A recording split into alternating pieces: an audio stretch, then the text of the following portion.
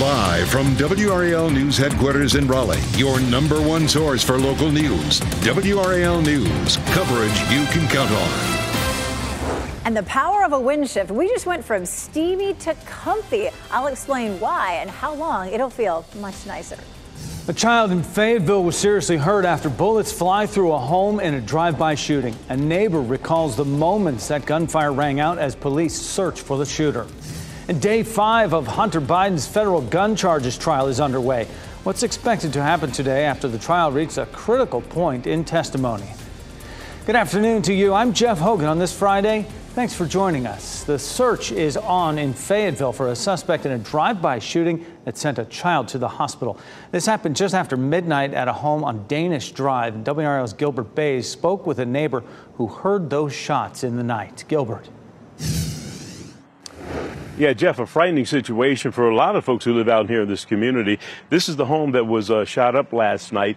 This community is just off Yadkin Road, right near the Yadkin Road gate that you get into Fort Liberty to. So this is very close to the military installation. Now, there are some bullet holes in this house here, but there's also some windows shot out over there as well. We're not sure if this is all connected or if that house was abandoned and maybe those windows might be broken.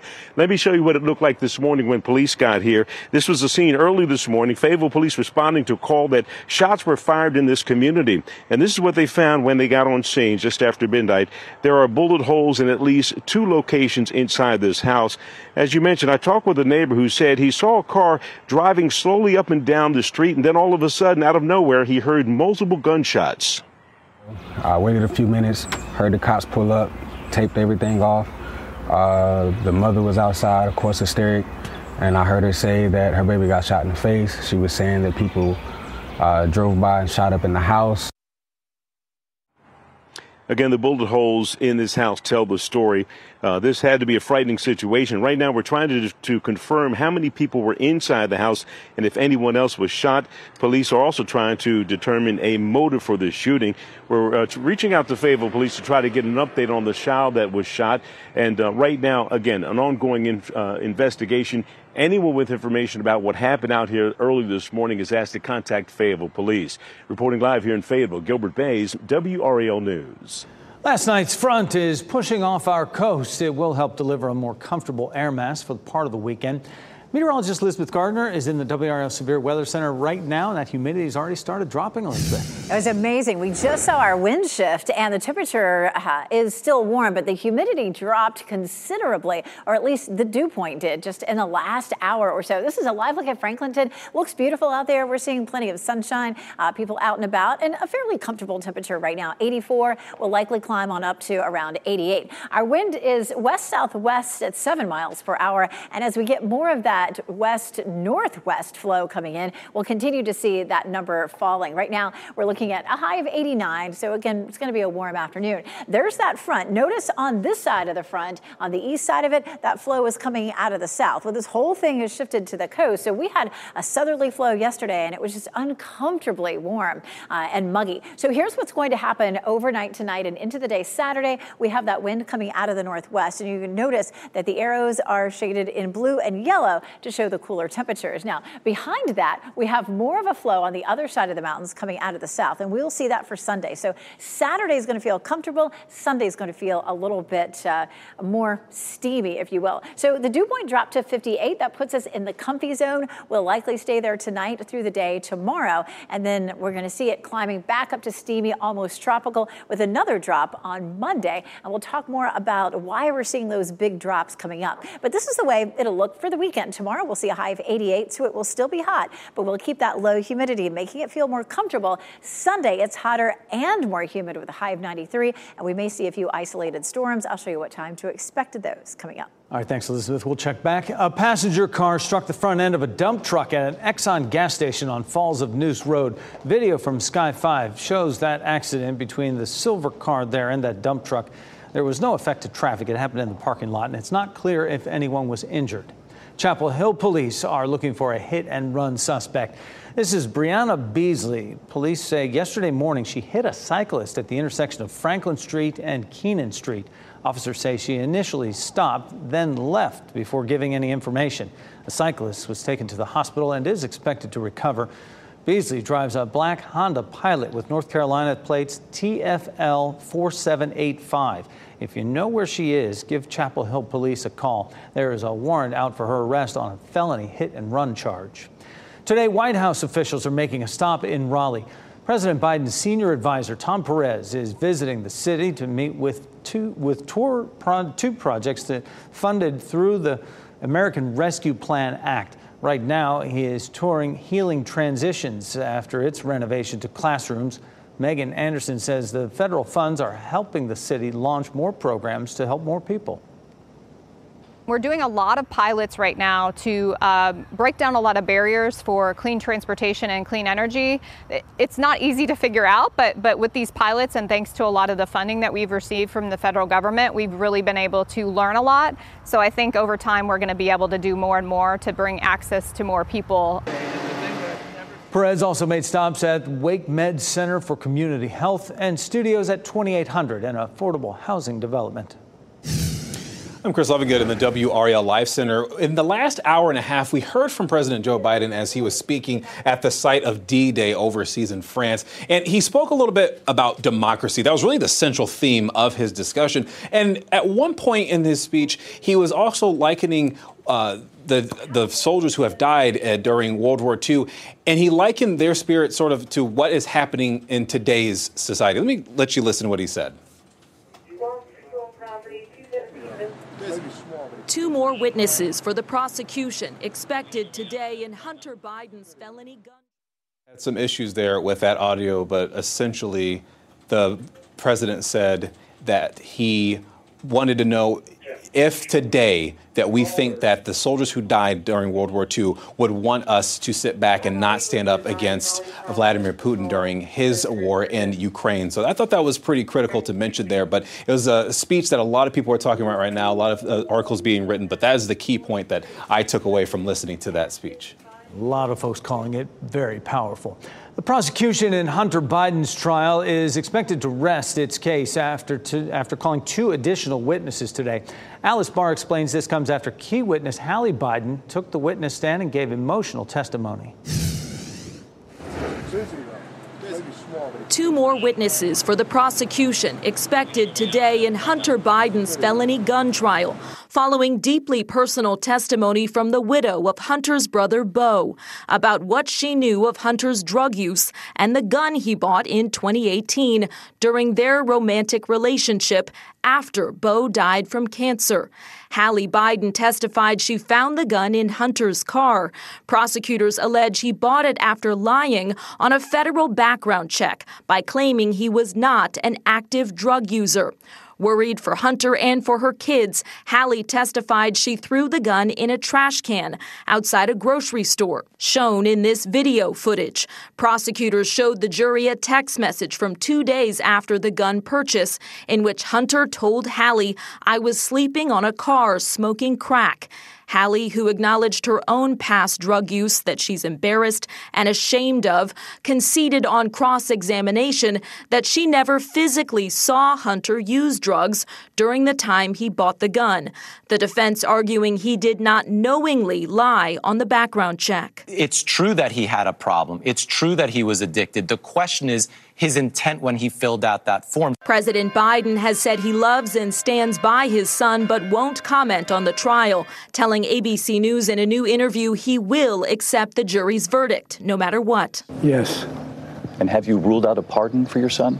Yes. Turbulent testimony during a critical time in the president's re-election campaign.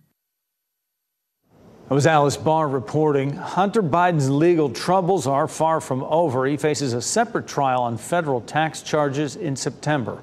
It is a big weekend for Wake County Public Schools system as hundreds of high school seniors will receive their diplomas. The festivities are already underway. Yesterday, seniors who attended Salem Elementary School walked the halls with those current young students as they cheered them on.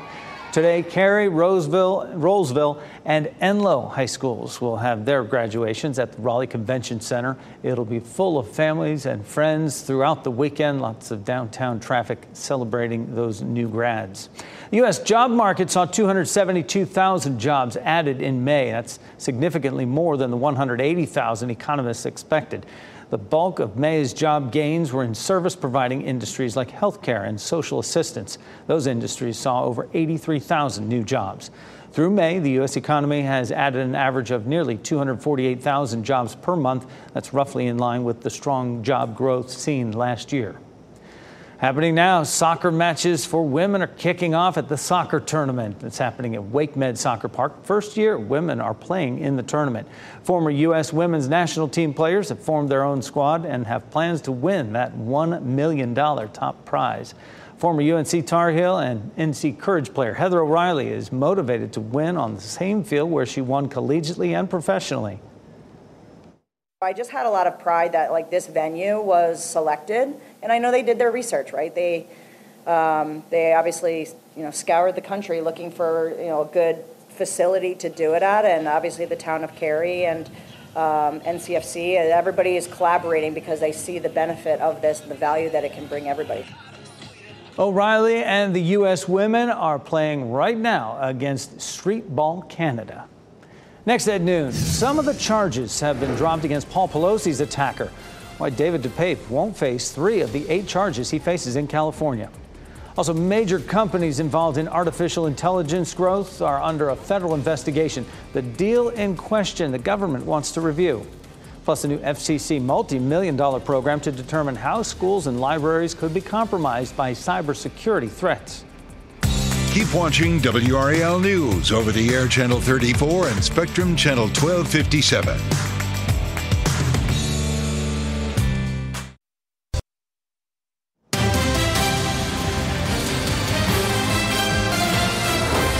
Welcome back this noon. The White House is beefing up security ahead of pro-Palestinian demonstrations planned for Saturday. Secret Service put up temporary fencing that blocks access to the White House gates around Pennsylvania Avenue. The agency is anticipating up to 12,000 people to show up to protest the Biden administration's support for Israel in Gaza. A California judge has dismissed a few of the charges against Paul Pelosi's attacker. 3 of the 8 charges against David DePape were dropped. Those included attempted murder, assault of an elder, and assault with a deadly weapon. Last month, DePape was sentenced in federal court for the 2022 attack at Pelosi's home in San Francisco. In the motion to get the state charges dropped, DePape's defense team argued he should not be charged twice for the crime. The trial is scheduled to resume. In Money Matters today, Elon Musk's space company hit some new milestones, and there's plenty of ways to get a free sweet treat in honor of National Donut Day. Here's more of today's business headlines with Maribel Aber. A big win for SpaceX yesterday. Elon Musk's space exploration company successfully completed a test flight of its Starship rocket for the first time. After launching the Mammoth rocket, SpaceX successfully guided the vehicle's spacecraft back into the Earth's atmosphere and to a controlled splashdown in the Indian Ocean. It also brought the vehicle's booster rocket to a soft splashdown in the Gulf of Mexico. Both milestones are key to the company's plans to be able to launch and land the Starship on a regular basis. The FDA has reversed its marketing ban on Juul e-cigarettes. The agency had ordered the company to stop selling the products in 2022, but the e-cigarettes stayed on store shelves while that was appealed. Now the FDA says it will review new court decisions and consider updated information from Juul. The agency said it hasn't decided yet on whether the products will ultimately stay on the market.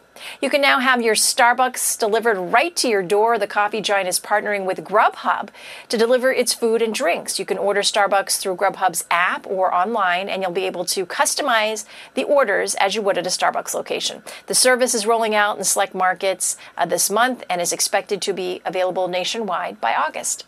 Plenty of deals and offers to mark National Donut Day today. You can get a free classic donut at Dunkin' when you buy a drink, and at Krispy Kreme, they're going to give you a free donut even if you don't buy anything. Tim Hortons, Sheetz, Duck Donuts, and other chains also have specials today.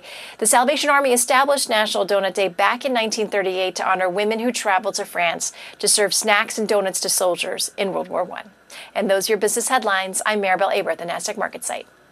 Netflix is facing a multi-million-dollar lawsuit for one of its latest hit series. Fiona Harvey claims to be the real-life Martha from the hit miniseries Baby Reindeer.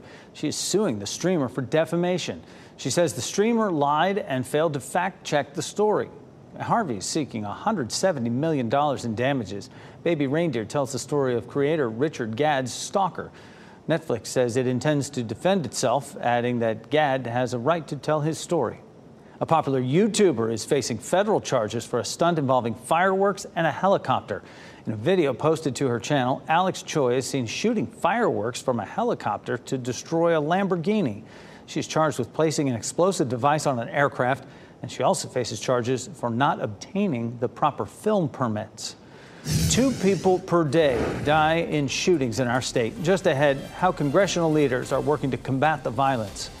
And the U.S. military's temporary pier is now repaired off the coast of Gaza as the U.S. Congress learns when the Israeli Prime Minister will visit D.C. The mixed response to this news. And here are your winning NC Education Lottery numbers on your screen right now.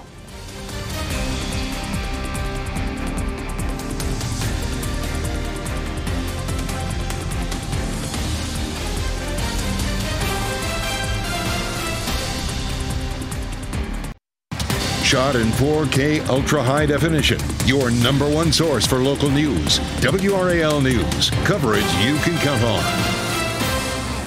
More money could be coming to the community to combat gun violence. The state is seeing an increase in how many people have died from shootings so far this year.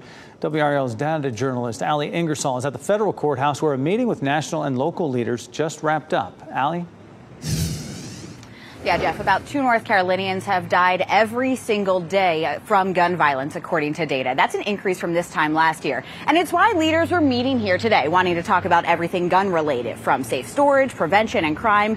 Congresswoman Deborah Ross led the conversations. She said she's requested additional funding for RPD, the Wake County Sheriff's Office, and community organization like Boots on the Ground, all of which had leaders at the table today. She also wanted to know about our trends here. Raleigh ranks 3rd behind Charlotte and Durham when it comes to the number of reported shootings so far this year. This is according to data from the Gun Violence Archive.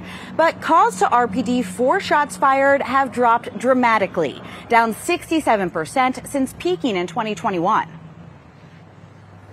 I credit that just to all the hard work that we're doing as a region, not just the Raleigh Police Department, but in Wake County, really identifying who our problem offenders are, those who are possessing weapons and firearms illegally, and really going after them. For prevention type. Patterson continued to push for responsible gun ownership, saying many of the crimes they see are with stolen weapons. Now, some other people at the table, they talked about statewide policy changes, like repealing the pistol permit requirement that went into effect last year. Since that went into effect and that change happened, we have seen a 9% increase in shootings in the state. In Raleigh, Ali Ingersoll, WRAL News. If you notice more people wearing orange today, it might be related to Gun Violence Awareness Day. Raleigh Police Department posted on social media saying they are taking part today in wearing orange. Their post says they join in the effort to raise awareness to help stop gun violence. Durham County Sheriff's Office arrested a man from the Durham Crime Stoppers Most Wanted list. The arrest of 30-year-old Craig Smith happened just before 2 o'clock this morning at a hotel on NC Highway 55. Deputies say Smith first tried to barricade himself, but later surrendered. He was taken to the hospital and will be transferred to jail. His charges include heroin possession, credit card theft, and fleeing law enforcement. And Jeff, I want to bring our viewers into the WRAL Live Center for a breaking update within the past 10 minutes or so. We're hearing from Amazon after this video that we have been showing on our airwaves here about a person who is impersonating an Amazon worker who goes up to a package and then takes it away. You see it right there, puts the package down and then comes back later and then takes it. Now, Amazon is saying that they are looking into this incident and recognize that, quote, unfortunately, there are bad actors who wear Amazon branded or look-alike apparel to commit package theft. Now, they also mentioned that the company actually monitors the internet regularly for unauthorized Amazon apparel and then demand that those items be removed from sale. So one thing you can do on Amazon's website, it has a link available where you can get more information on how to understand if the person who you see at your door is a legitimate Amazon delivery person. Now to developments related to the Israel-Hamas war. Off the Gaza coast today, a temporary pier built by the U.S. military has been repaired. This pier was designed to deliver humanitarian assistance to Gaza. Rough seas broke apart that pier and caused significant damage to some parts of it.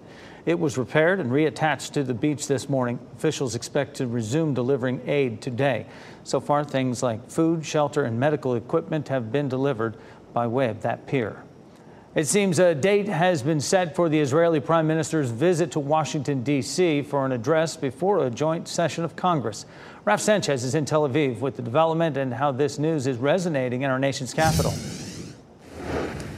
Israeli Prime Minister Benjamin Netanyahu will address a joint session of Congress on July 24th. Two sources familiar with the situation tell NBC News.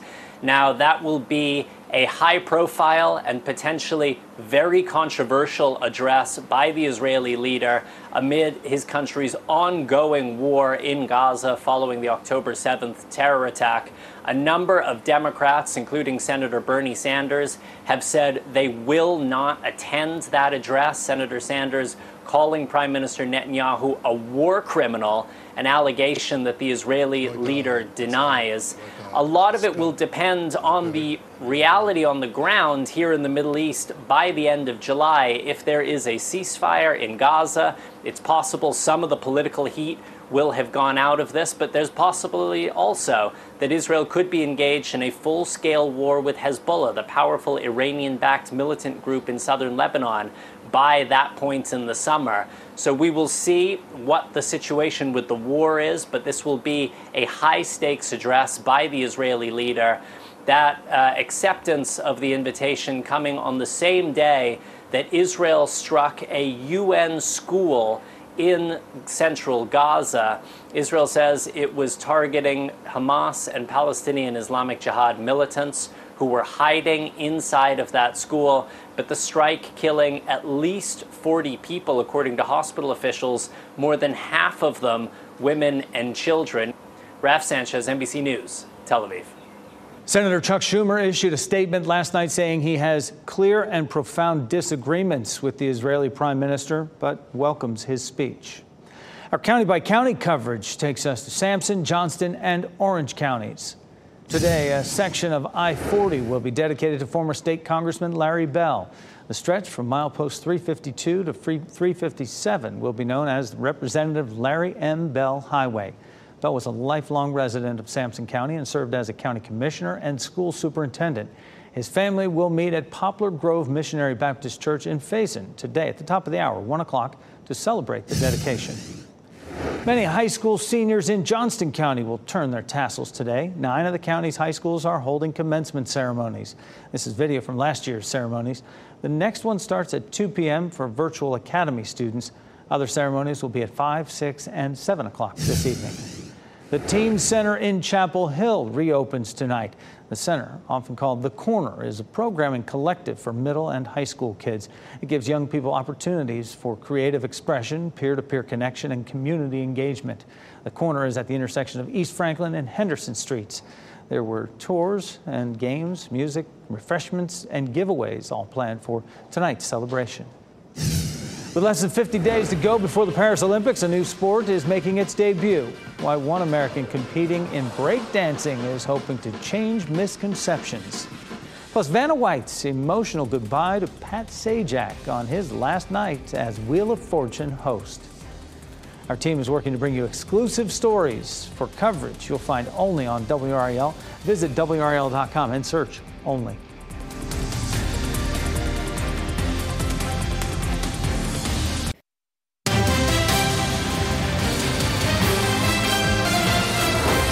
Counting today, 50 days until Summer Olympics kick off in Paris. This year, there is a new sport. Breakdancing is making a debut.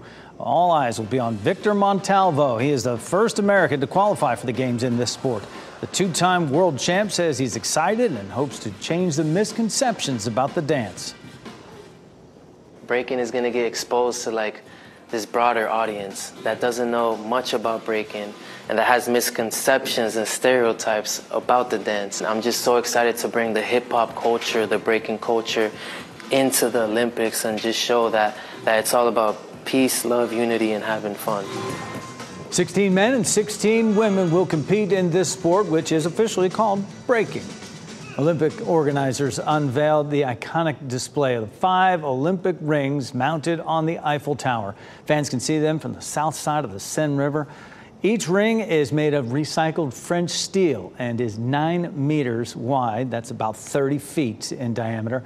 This year's medals for both the Olympics and Paralympics will be embedded with pieces of iron, tiny bits of iron taken from the tower. WRAL is your home for all things related to the Summer Games. The opening ceremony is July 26th. WRAL's Liz McLaughlin will be in Paris with live coverage all throughout the competition. The strong showing from the Boston Celtics taking down the Dallas Mavericks in Game 1 of the NBA Finals last night. Jaylen Brown and former Duke star Jason Tatum combined for 38 points, including a dunk by Brown that lots of folks have been replaying. It's coming up right here. Celtics won 107-89.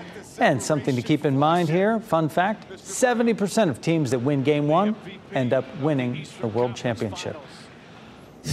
Jeff, we have some breaking news here into the WRAL Live Center. What I'm showing you here right now, 475 pages from the FBI into the murder investigation surrounding O.J. Simpson. Now, O.J. died back in April of cancer, you may recall, but the 1994 murder of his wife and her friend, these documents dive into this a little bit more into detail with it. Again, 475 different documents. ESPN reporting, again, the focus is mainly on the murder investigation of Simpson's wife and her friend. More people are diving through these documents to get more specifics. There's even this image here of a shoe. Don't see any image of the glove. You may recall the defense said if the glove does not fit, you must acquit. Well, that's one thing I have not seen in these documents. But again, a lot of details being released from the FBI not too long ago. North Carolina Veterans Day Parade may be able to return this November. Coming up, organizers explain how a plan to change the parade rules could help us honor veterans the same year we're marking 80 years since D-Day. Plus, it's almost tea time for the pros in Pinehurst. And the golf course is ready to go. The fan experience, all the extras that you can enjoy, even if you don't have a ticket to go to the tournament coming up.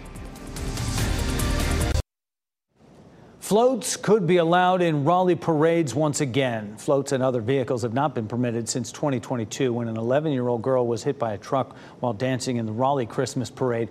If the city signs off on this change, the NC Veterans Day Parade in November could be the first major parade in our area to allow vehicles again. Organizers of that parade are hopeful this will move forward. You may recall last year they canceled the event. There's a lot of our veterans now, we're in our 70s and 80s and 90s even. And to walk that route from down Fayetteville Street up to the Capitol is just too much for a lot of them. One safety recommendation involves having organizers provide proof of a safety check for vehicles within 30 days of an event. The city plans to gather feedback from the community and will present a plan of action for the Raleigh Council June 18th. Well, it's no secret too much salt in your diet can contribute to health problems. There's another one we can add to the list now, skin issues. New research from the University of San Francisco found high sodium diets can increase the risk of developing eczema. The research group discovered this by studying the diet of nearly 215,000 people who were between the ages of 30 and 70.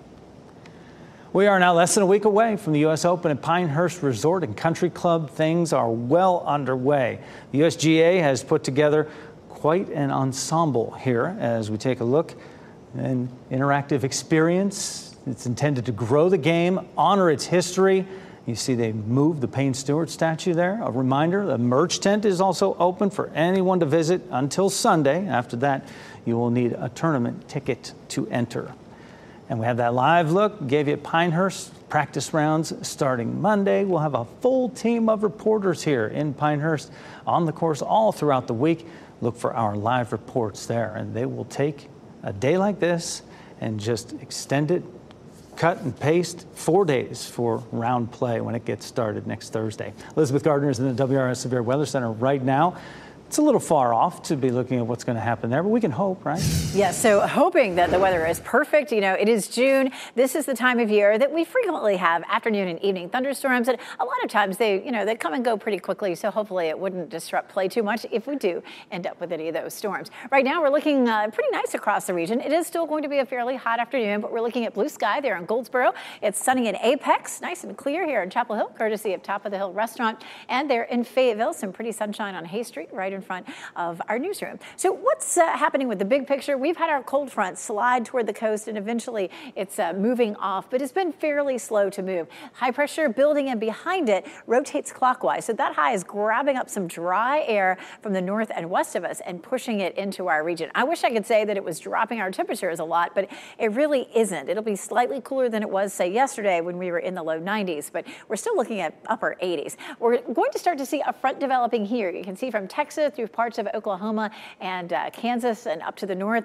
a line of showers and storms developing. A front's going to begin to develop there and push eastward. That could affect us on Sunday. We jump ahead and start talking about Sunday right around lunchtime or so. We'll see a mix of sun and clouds, and then we'll watch that front approaching. Tomorrow's going to be a nice quiet day. We'll see plenty of sunshine and low humidity like we talked about earlier. But on Sunday, as early as 2 or 3 in the afternoon, there could be an isolated shower or thunderstorm. The front itself doesn't come through until the evening, perhaps not until 7, 8, 9 o'clock. And at that point, we might have a better chance of a few scattered storms. So it's something that we'll be watching closely. If you do have plans to be out and about on Sunday, it is going to be the hotter, more humid day of the weekend, high of 93, and we do have that chance of storms. So just keep checking in with us over the weekend for any updates on the timeline of those storms on Sunday. In the meantime, yeah, it's going to be toasty on Saturday, 88 degrees, but our humidity remains low. And if you're a morning exercise kind of person, or you just like to be out early on Saturday, maybe playing golf or fishing,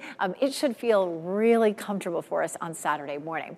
Of course, this is June, and by now we tend to be watching what's happening. Hurricane season begins June 1st. Nothing imminent developing in the next 4 or 5 days, but into next week, we start to watch our tropical depression probability, and it does go up to 40 to 50% over around Mexico, or maybe even just north of South America. Typically, we've already started to see some storms developing by this time of the season.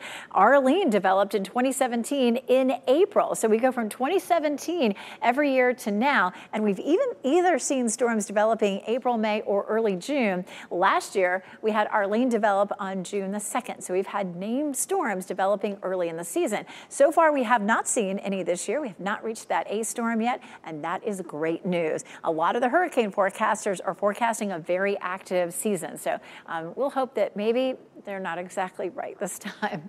89 on Friday today. That's our high today. 62 tomorrow morning. So with the low humidity and 62, it should feel comfortable in the morning. A couple of other comfortable mornings. Tuesday and Wednesday morning will be in the low to mid 60s, but we could see a few stray storms Tuesday and Wednesday. And Jeff, I know those golfers will be out getting ready on those days, that's for sure. They certainly will be. Can't wait to see that. Elizabeth, thank you.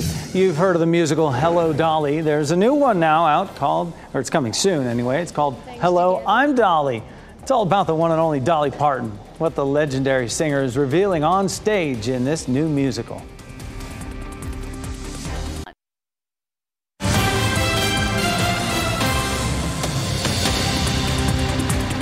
Got a breaking news update within the past 8 minutes here in the WRAL Life Center regarding Poe Hall. We have learned that a letter was sent to the College of Education faculty by its dean in the last 2.5 hours, essentially saying the university is considering, quote, significant changes to the building.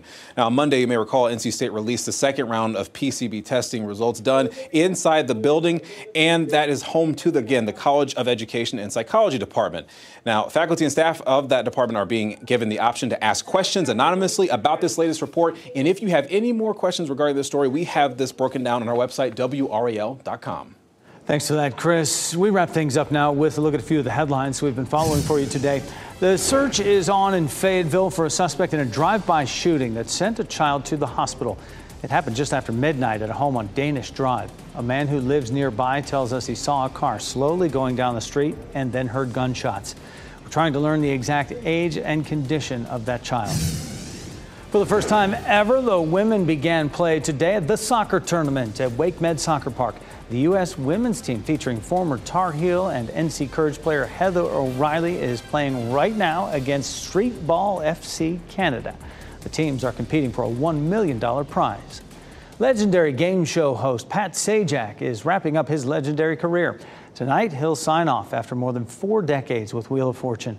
The other half of the show's iconic pair shared an emotional farewell. What an incredible and unforgettable journey we've had.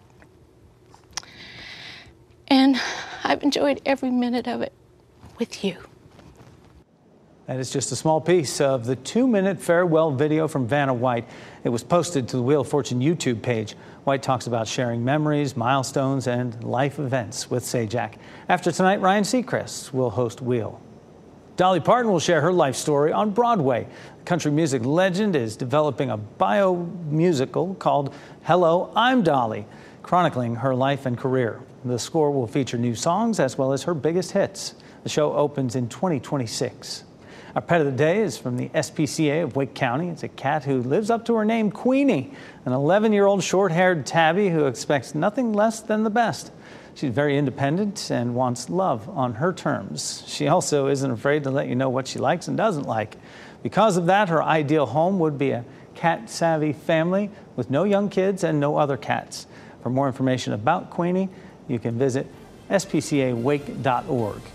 Just 7 weeks away from the opening ceremony of the Summer Olympic Games in Paris, and ahead on our news at 4. Jay Gray reports from the coast of western France as the Olympic torch continues its historic journey across that country. You get breaking news up. Keep watching WRAL News over the air channel 34 and Spectrum channel 1257.